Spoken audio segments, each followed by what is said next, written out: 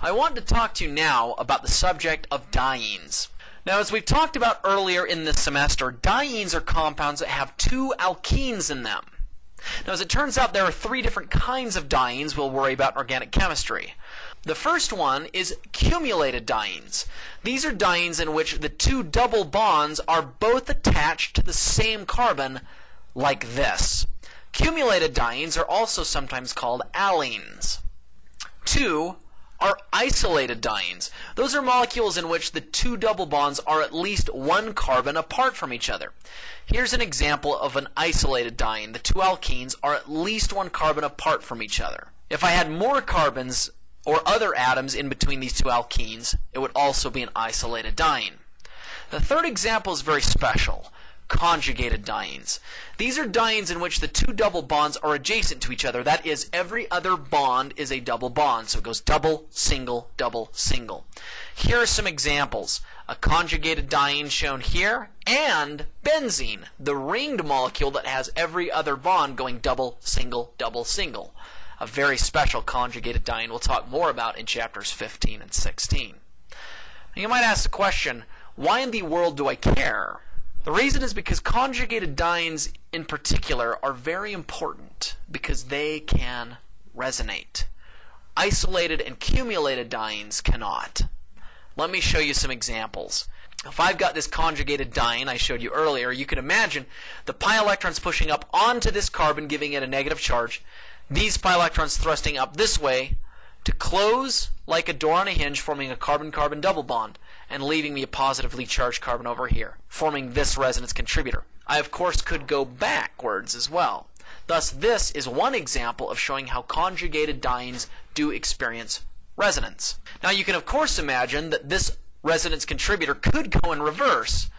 That would happen if these lone pair electrons on this carbon thrust down here, closed like a door on a hinge to form a carbon-carbon double bond, and pushed these pi electrons up into here, closing like a door on a hinge to form another carbon-carbon double bond, thereby reverting us back to the original molecule from whence we came. I could, of course, similarly go in the opposite direction, having these pi electrons push up onto the carbon at the right, giving it a negative charge, these pi electrons closing here to give me a carbon-carbon double bond, and a positive charge on the leftmost carbon, thereby supplying me with this resonance contributor. All of these are, of course, resonance contributors of this one conjugated diene, and help illustrate how conjugated dienes do indeed experience resonance. This brings us to a final lecture question.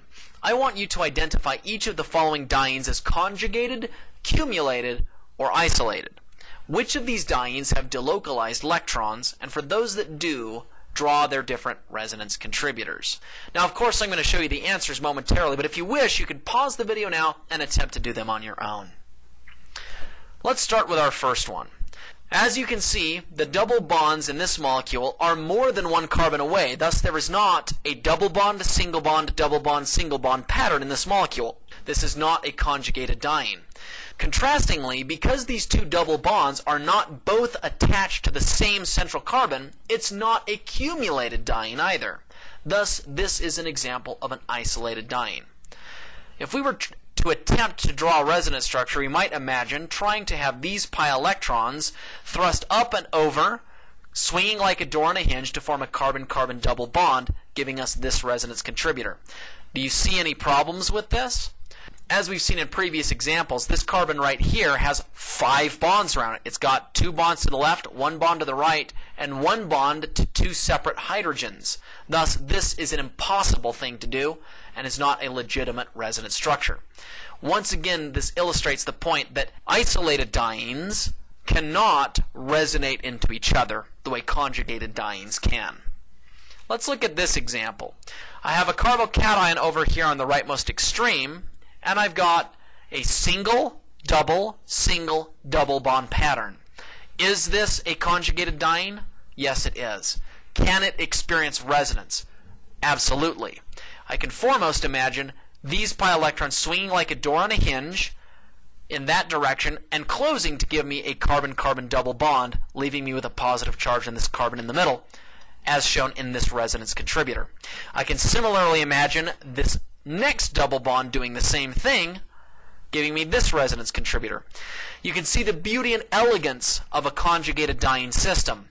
If I have a positive charge stuck on a carbon that can be resonance stabilized by the conjugated dienes, I can see that this positive charge is not in reality localized on that carbon only. It's actually shared by this carbon, and this carbon. Thus, these three carbons are all helping to bear the burden of that positive charge.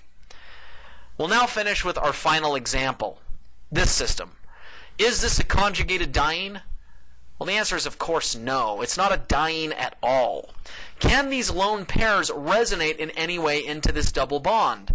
Well, if I push them to the right, you can see that that would form a nitrogen-carbon double bond, and the problem is that this carbon would now have 10 electrons, or 5 bonds around it. Thus, this is impossible. What if I tried to push the lone pairs to the left? I'd have the exact same issue. Thus, there's no direct resonance that I can come up with between these lone pairs and this double bond. Now, that's the end of this first lecture set on resonance structures. Please tune in for our next installment, in which I'll finish indoctrinating you about the awesome world of resonance structures. Until then, have an enjoyable rest of your day.